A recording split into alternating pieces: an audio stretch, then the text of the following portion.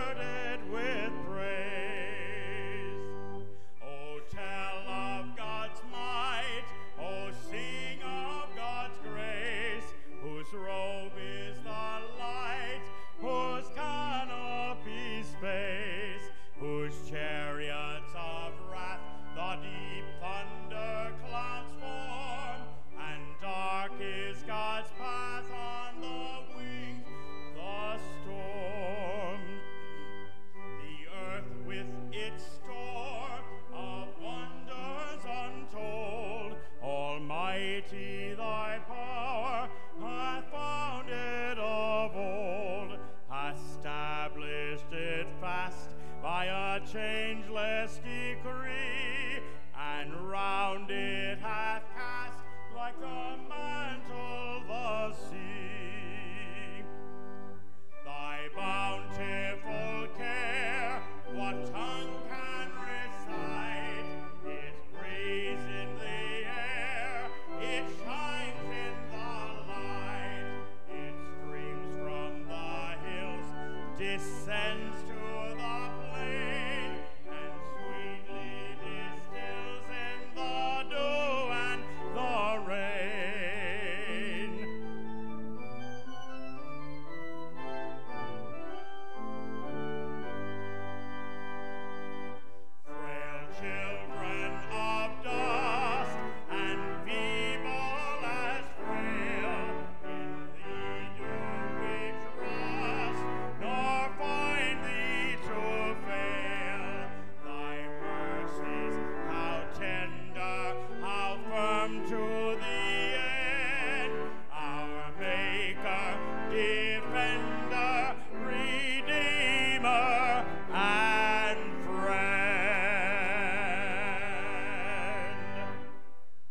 Continue our worship as we join our voices together in our affirmation of faith, which is the Nicene Creed.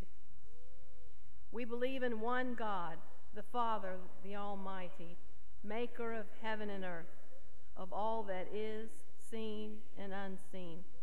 We believe in one Lord, Jesus Christ, the only Son of God, eternally begotten of the Father, God from God, light from light, true God from true God, begotten, not made, of one being with the Father. Through him all things were made. For us and for our salvation, he came down from heaven, was incarnate of the Holy Spirit and the Virgin Mary, and became truly human. For our sake, he was crucified under Pontius Pilate. He suffered death and was buried. On the third day, he rose again in accordance with the Scriptures. He ascended into heaven and is seated at the right hand of the Father. He will come again in glory to judge the living and the dead, and his kingdom will have no end. We believe in the Holy Spirit, the Lord, the giver of life, who proceeds from the Father and the Son, who with the Father and the Son is worshipped and glorified, who has spoken through the prophets. We believe in the one holy Catholic and Apostolic Church. We acknowledge one baptism for the forgiveness of sins, and we look to the resurrection of the dead and the life of the world to come. Amen.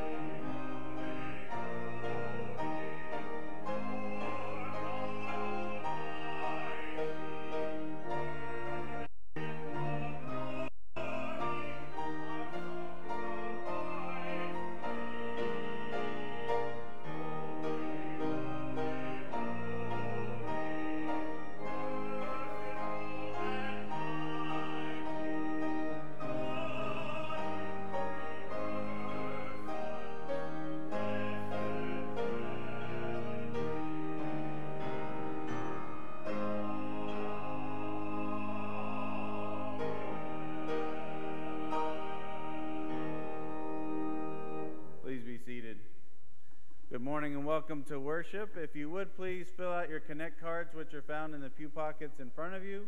Put your information on there. If you have any prayer requests, you can put those on there and you will turn the cards in with the offering. We have a few announcements for you. If you'll look in your bulletin, you'll see today we have a volunteers meeting for all those helping out with Vacation Bible School. That will happen at 12:15 in the Heritage Room. We have 135 children signed up for Bible school, and I believe 63 volunteers. So it's a good group of people this year, especially 2 years ago.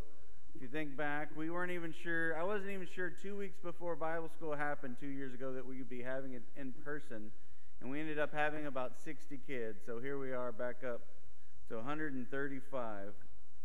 All right, and then we have a garage sale August 12th and 13th. Please bring your stuff, but again, please wait until after VBS is over. That would help me greatly. Anything that you bring, we ask that you put a price on it before you bring it, and help support our Hispanic ministry with the garage sale. Also today during the Sunday school hour, right after this service, there is a book signing. Cherie Cotner, one of our members of the church, has written a book, and if you want to have your book signed, take it to her in the Heritage Room at 9:45. Those are all the announcements we have. I want to ask that you stand up and welcome one another to worship, and I want to invite the children forward for their special time.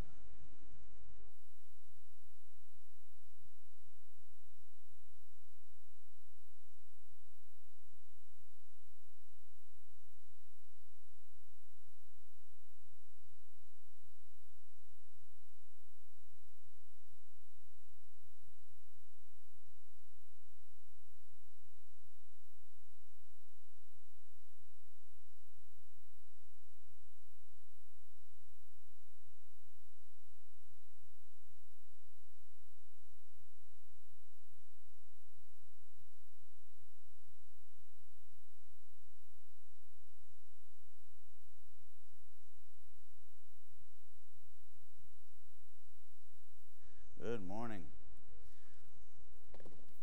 What is this right here? A compass, that's right. So I have a compass app on my phone, and it's great, I guess. It'll tell you which way is which way is north, which way is south, which way is east and west, if you know which way you're trying to go. So if you want to go east, you will need to go that way, all right? If you want to go north, that way. That's good if you know where you're trying to go. Now, about 22 years ago, I went skydiving, and I had to land right here. Here's Skydive Houston, which is actually in Waller, which makes no sense. But they tell you, okay, you don't want to land in the lake. That would be bad. Okay, don't land in the lake. I'll try my best. Don't land right here because there's a Rottweiler farm. Okay, wonderful. But as they're telling you all this, I'm a first-time jumper, and I didn't know like how to control. They teach you how to do the controls to pull the things to make you go right or left. And you have to take a class. I went by myself. I jumped out with two guys who were holding on to me, but once you pull the chute, they let go of you. And so you're there by yourself, except for a radio that's on your chest. And there's this guy who is telling me which way to go. And he was from South Africa, so he had a cool accent. But one of the times when I was supposed to be pulling one of my little lever things, he says, "Go east, go east." You didn't give me a compass. I didn't know which way east was. And then I'm like looking for the sun. Okay, the sun's there, but I don't know which way east is from the sun. Oh, there's Atlanta over there. Maybe it's that way. I didn't know which way. He gave me the directions, but I didn't know which way the direction was. But I couldn't talk back to him because the radio could only go one way, my way. So I couldn't be like, "Hey, mate, I don't know which way east is." But he finally figured it out, and he said, "Pull with your left hand." Thank you. So he finally got me down, and he got me down right by the runway, which was good. So we can have directions, but it does us no good if we don't have the map or if we don't know which way those directions are sending us. We are blessed because God has given us a map of where we should go. And when we get away from that, when we get lost, God has also given us a spiritual compass, the Holy Spirit, to let us know, "Whoa, buddy, you got to go back that way on this map. You got to get back to the path, the one true path of following Jesus Christ." Because the Holy Spirit could give us directions, but if we don't know even what path the Holy Spirit is telling us to go to, it doesn't matter much. So we've got to listen to what the Holy Spirit is telling us. We've got to know the map inside and out. So you need to be reading this so when the Holy Spirit tells you something, you know which way to go. My verse this week comes from John 16, verse 13, and it says, "But when He, the Spirit of truth, comes, He will guide you into all truth." Let's bow our heads and pray. Dear God, thank you for your word. Thank you for your guidance. And help us when we get off track. It's in your name we pray. Amen. Amen. This morning, before we talk about congregational singing that we're going to do in a moment, I want to share with you, Nyla Moutre is here today. Nyla graduated from Mumford High School, and I am so proud to say she's been accepted to the music school at Stephen F. Austin State University, and will be going here very quickly. Yes, she'll be going in just a little while to Nacogdoches, but today we have the opportunity here in a few moments to hear her sing the offertory, and I'm so very proud of her. She's been singing with choir this last semester, and I'm just so thrilled that she's going to have the opportunity to go and continue her musical journey, as it were, Nacogdoches, and so you'll get an opportunity to hear her in a moment. I tried to find a way to keep her here, but she wants to go to college, so I guess that's okay. You'll notice on your front cover of your bulletin today, a portion of our scripture is on the bulletin today. How can we thank God enough for all the joy we have? And as hard as life can be sometimes, God gives us so many things to be joyous about, to be thankful for. And every now and again, we just need to sing about that. And so that's what we're going to do today. We're going to sing His Eyes on the Sparrow. I've got peace like a river, and joy like an ocean, a fountain, and joyful, joyful, we adore thee. Let's stand, let's sing together.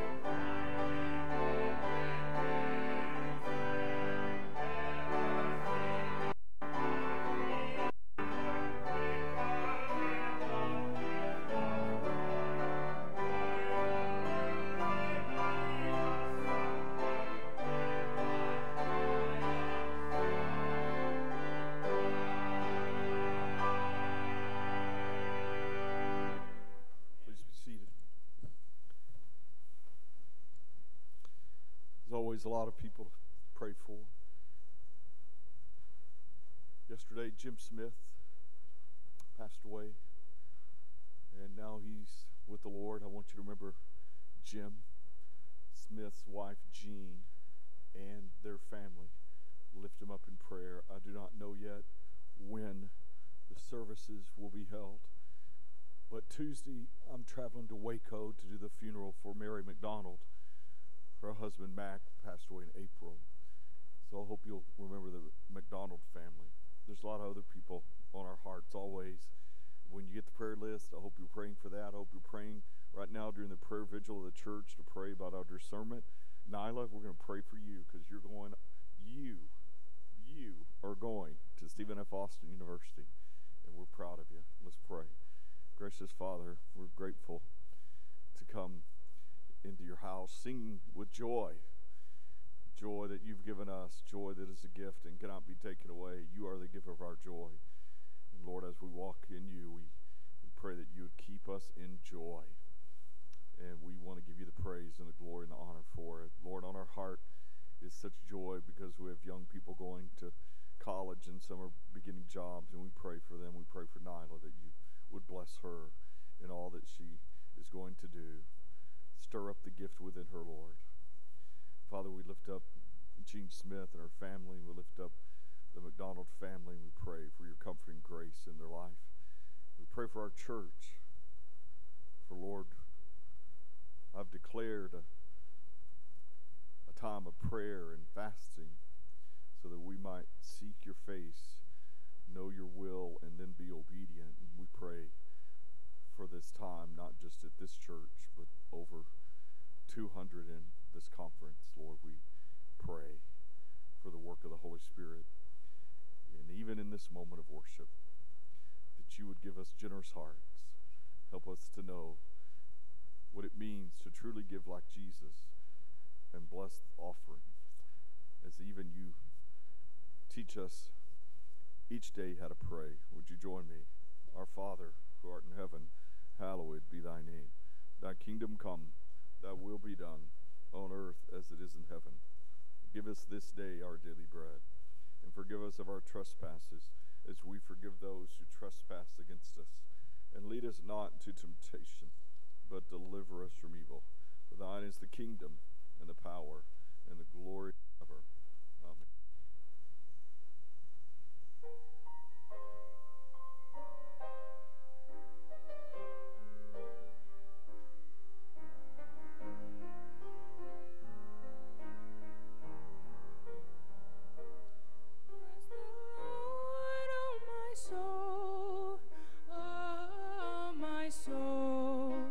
Worship his holy name.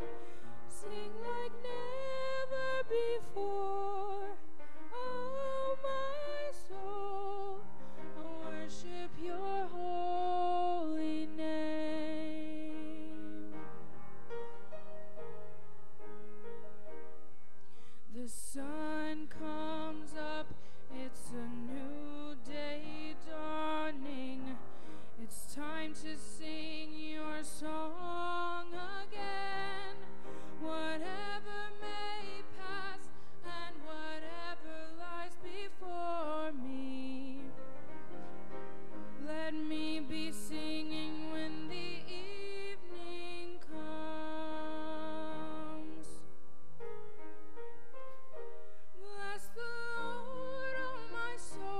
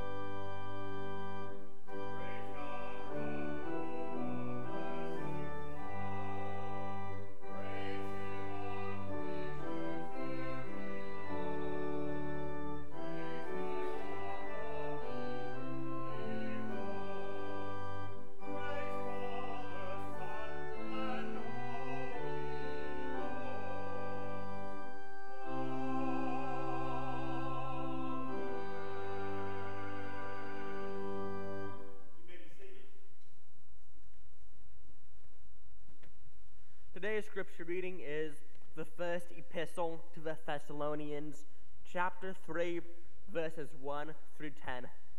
Hear the word of the Lord. So when we could stand it no longer, we thought it best to be left by ourselves in Athens.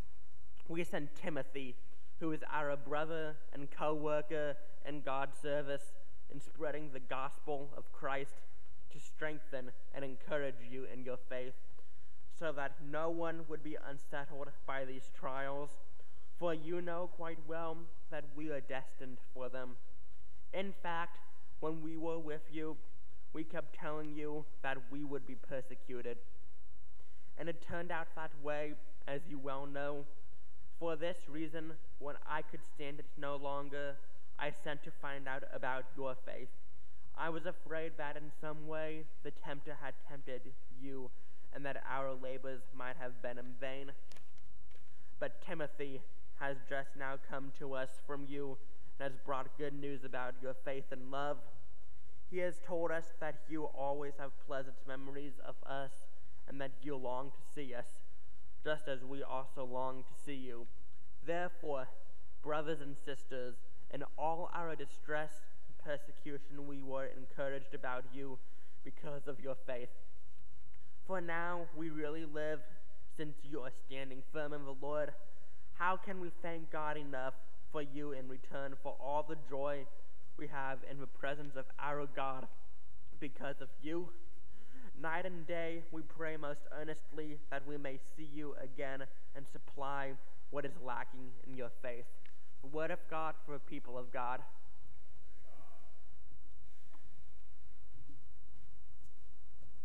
Thanks, Daniel.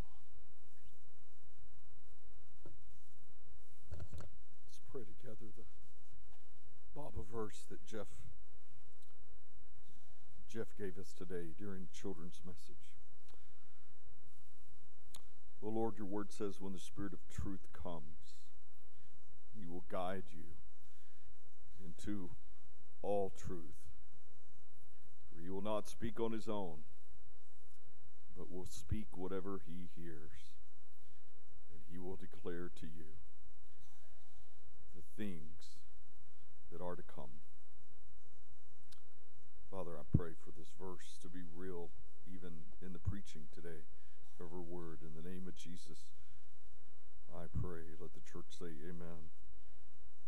Come on, church, say amen. All right. I want to show you a video this morning of a person I think a lot of in sports. He retired recently.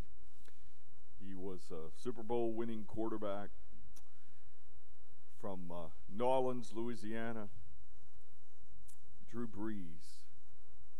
I want you to hear his testimony today because it's the reason he is who he is. So, Cameron, would you show it?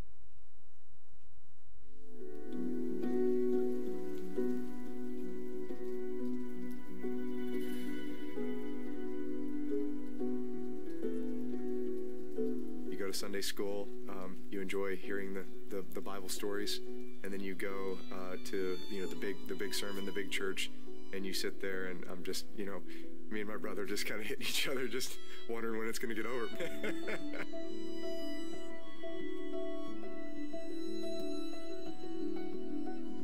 The second to last game of the season, third round of the playoffs, I was the starting quarterback.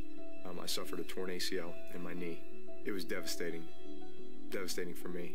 Junior year of high school too. This was when you're supposed to get recruited and just all of these things. I had to wait to have surgery for a month because they had to let the MCL heal before they repaired the ACL, and then I was still on crutches, and it was just, I'd hit that point. I had seen friends have that injury and never come back quite the same, so what I thought was just going to be my life, sports, I felt like was being stripped away from me. And I remember sitting in church on my 17th birthday and sitting in that same pew where my brother and I used to just goof around and never pay attention. And for some reason that day it was different.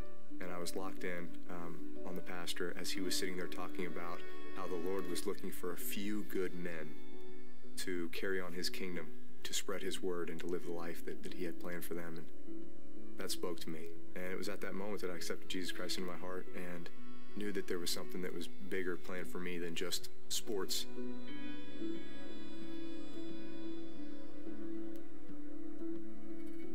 My 5th season, going into an off season in which I did not have a contract, I was going to be a free agent.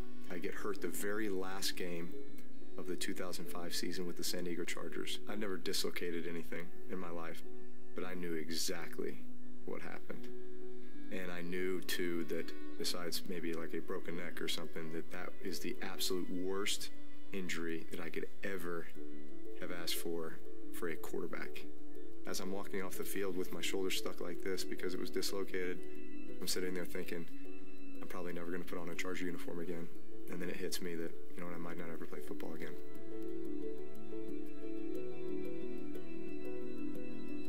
A few short months later, my wife and I were taking a visit to New Orleans, who was 6 months post-Katrina, and we're just looking at the sheer devastation and just saying, I'm not going to trust what I see with my eyes here because my eyes are telling me not to come here. And yet my heart, my soul, the Lord is telling me that this is our calling. It's not about just coming to play football and be a part of the resurgence of a football team or an organization, but it's about the resurrection and rebirth of a city, and we can be a part of that.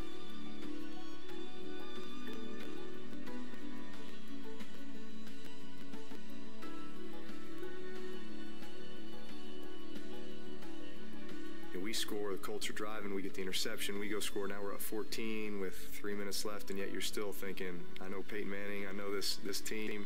In your mind, you're going through all these scenarios of what you're going to have to do still, and then we get the ball back to basically take a knee to win the game, and it wasn't until that moment that, all right, we are world champions.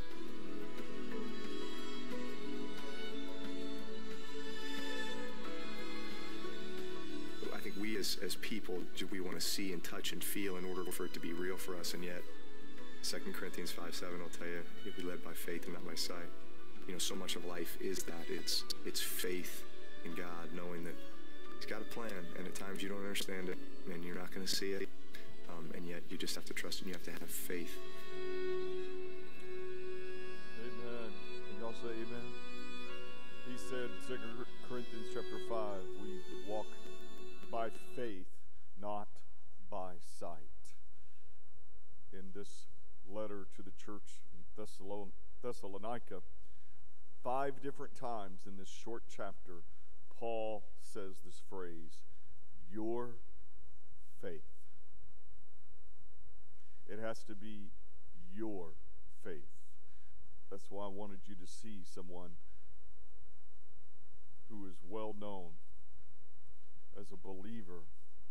He showed his faith, not by sight, but he had faith the Lord would do for him things that he had asked. We're called to share our faith. It has to be your faith. Can't be your grandparents' faith. Can't be somebody else's. It's got to be yours. And what is it that we share? It's Ephesians 2. For by grace are you saved through faith, that not of yourselves. It is the gift of God, not of works, lest any man should boast. As I've been preaching through 1 Thessalonians this summer, I've been focused on the key words, and the key word today, the key phrase is your faith. Many people now lump all religious people together and call them communities of faith. I don't like that. Is that a surprise? Are y'all awake out there? Am I sleeping in my bed and only dreaming that I'm preaching right now? Atheists have faith. Atheists have more faith than I do. They have faith that God does not exist. That's faith. Buddhists have faith. Buddhists believe they're going to be reincarnated over and over and over and over. You see, lumping everything together as communities of faith is really misleading because it tries to make all belief systems equal. And what that really is putting faith in faith. We don't put faith in faith. We put faith in Christ. Amen? Amen? Our faith is in the Lord. My help comes from the Lord who made heaven and earth. My faith is not in faith. It is in Jesus. The secular world has faith. Sometimes they call it positive thinking. Remember the children's book, The Little Engine That Could? I like that book. It's a children's book teaching that if you have positive thinking and you work hard as you go up the hills of life and you think you can, then you can do it. I believe in positive thinking. And yet, reality is, you don't always go up the hill. Sometimes you fall. Sometimes you don't make it. So I saw a cartoon the other day that I thought was more appropriate for a new book. I thought I could. I thought I could. I thought I could. Sometimes that happens. So when things don't work out, do you just give up on faith? Of course not. Your faith is in the Lord. You continue to put your faith in the Lord even when you don't understand all the trials of life, like Drew Brees when he hurt both his medial collateral ligament and another ligament in his knee, or when he dislocated his shoulder, or when he lost a contract and he goes to New Orleans and they just had Hurricane Katrina and he pours his life into that community and becomes so well respected in New Orleans because he put his faith out there. They knew that this was a man, a godly man, who didn't put faith in faith. He put faith in the Lord. Our faith is in Christ because with God, all things are possible. Amen? Paul uses this phrase over and over. Your faith. It's your faith. That means you got to make the decision about it. Nobody else can make it for you. You have to do it. You're responsible for it. I read a true story this week about a man who recently went into the office of his priest. He was weary. He was distraught. He was weeping. The priest knew this man, and the priest asked him, "What seems to be the problem?" And the man began to tell the priest about his life, the giant mess he had made of it. And the man said, "Father, I have no hope. I've ruined my life.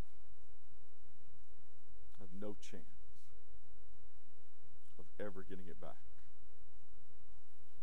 And the priest leaned back in his chair and put a smug grin on his face. And he said, "Just have faith, my son." And then the man sat up in his chair on the edge of it and said, "I would, Father, but I don't know what faith is. Tell me, what is faith? How do I get it? Why is it important?" And the priest's smug look disappeared quickly because he didn't have an answer. I read this story written by the priest himself, Father Nehru, and he set out on a journey because at that point he didn't think he had faith himself, and he was trying to give it to other people. He told people they should have it, but he couldn't even explain it. He didn't even know if he had it himself.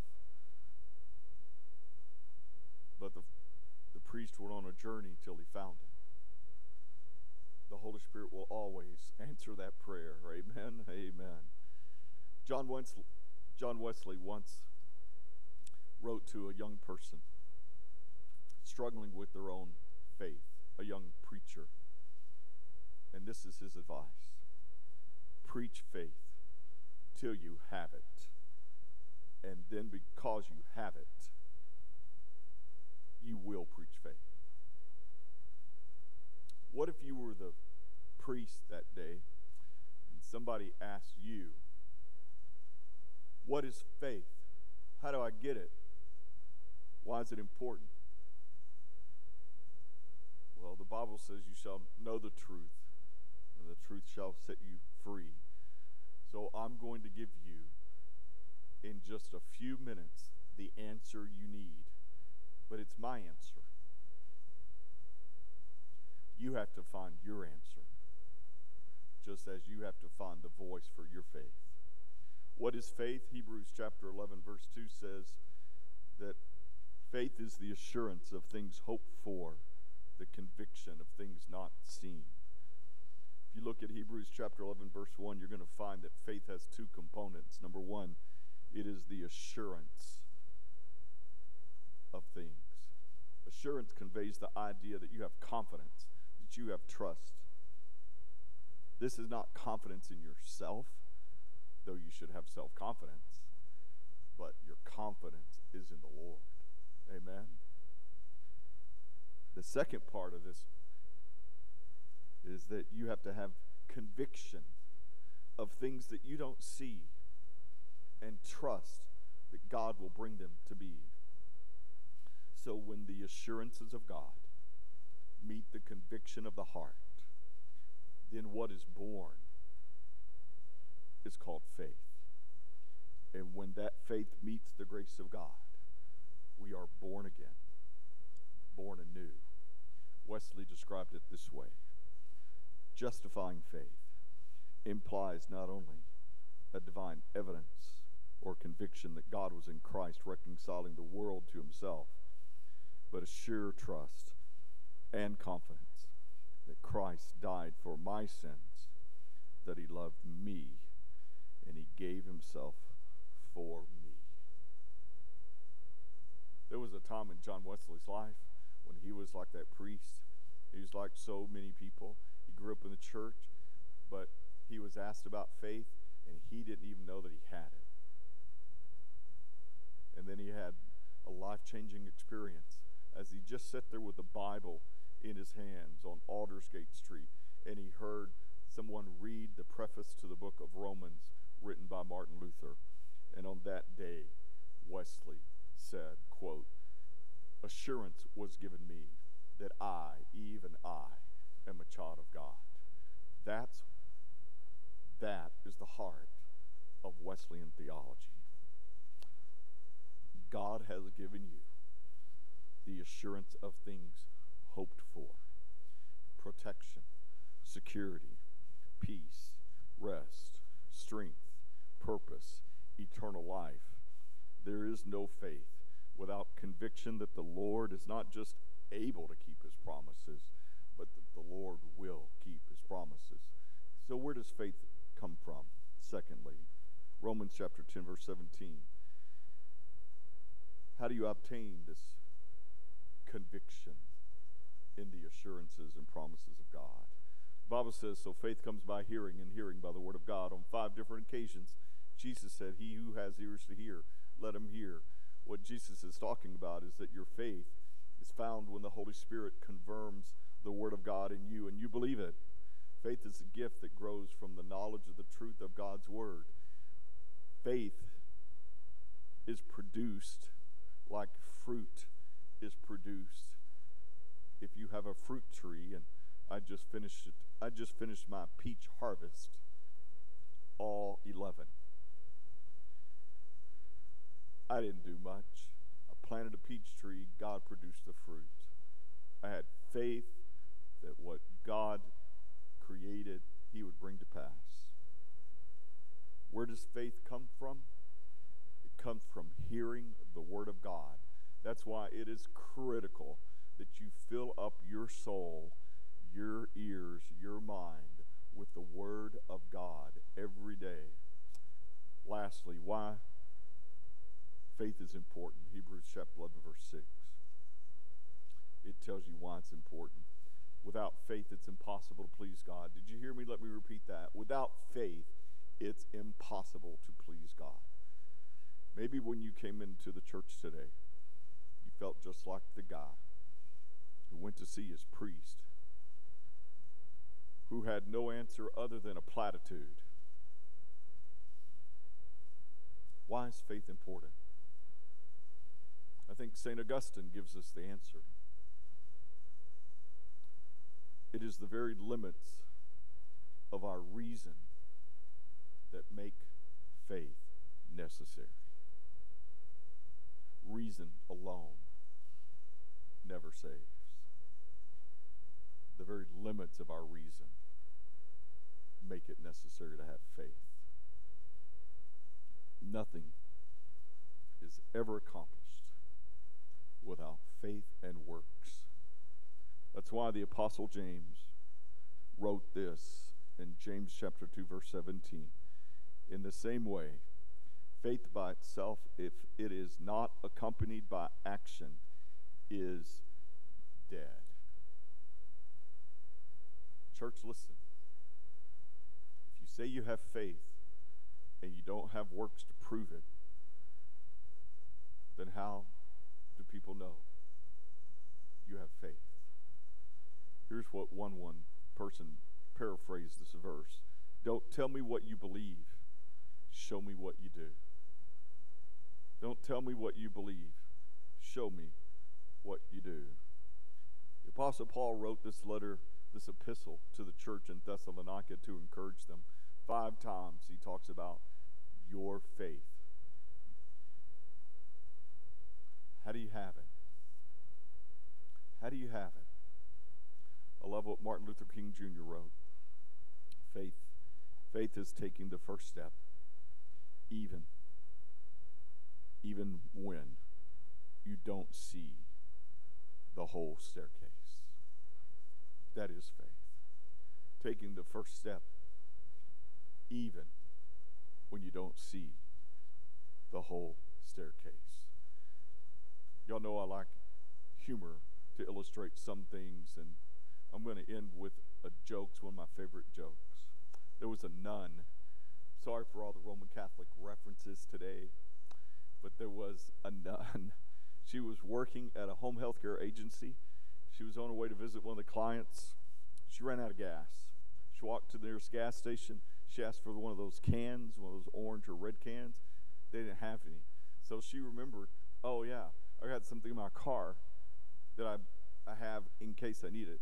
So she went and she took a bedpan and put about 1.5 gallons of gas in the bedpan. She walked back to her car, and she's filling up her car, and everybody sees her, and 2 guys walked by and said, "Lady, that's what I call faith."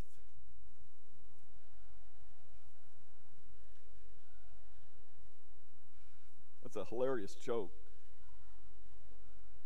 It doesn't really illustrate faith as much as it illustrates presumption, because that's not going to get her car going. You got to have the right stuff. But the Lord has given us the right stuff. He's given us all we need. You came here this morning to worship God because of your faith. It's yours. Like Paul wrote to the church in Thessalonica, it's your faith in Jesus Christ that keeps you going every day. Your faith cannot be faith in faith. It cannot be faith in positive thinking.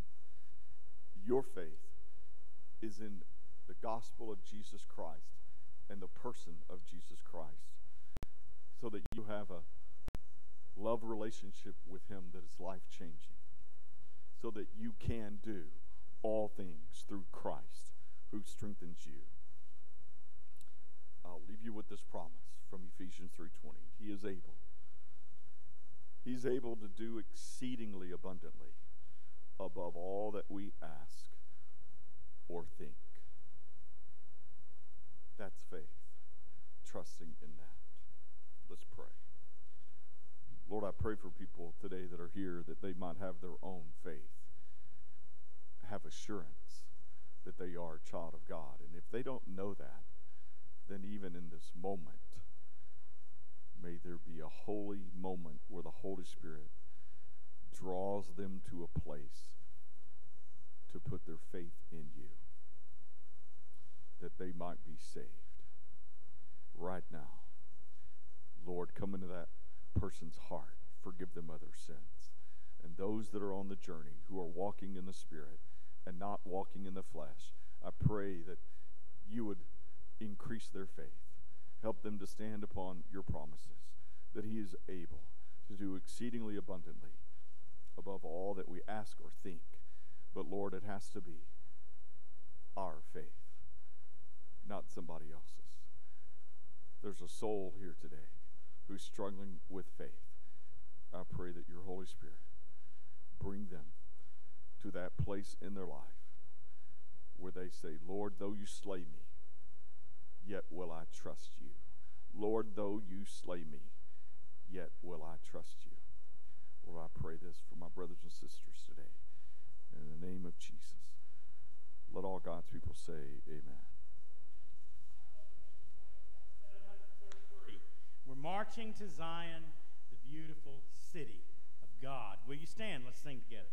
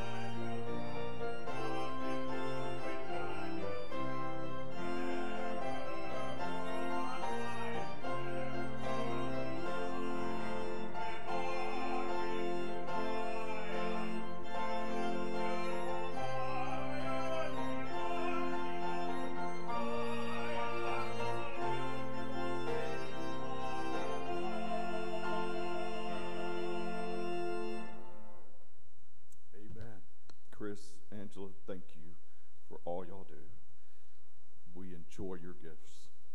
Lord, send out your church. I pray for the gift of faith in this congregation, that we might step out in faith and trust you. Trust you, Lord, to lead and guide us every step as we march on to Zion. We march on to heaven to see you.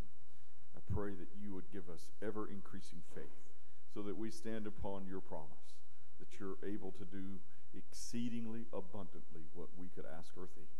Lord, bless your church. In the name of Jesus, I pray. Let the church say amen.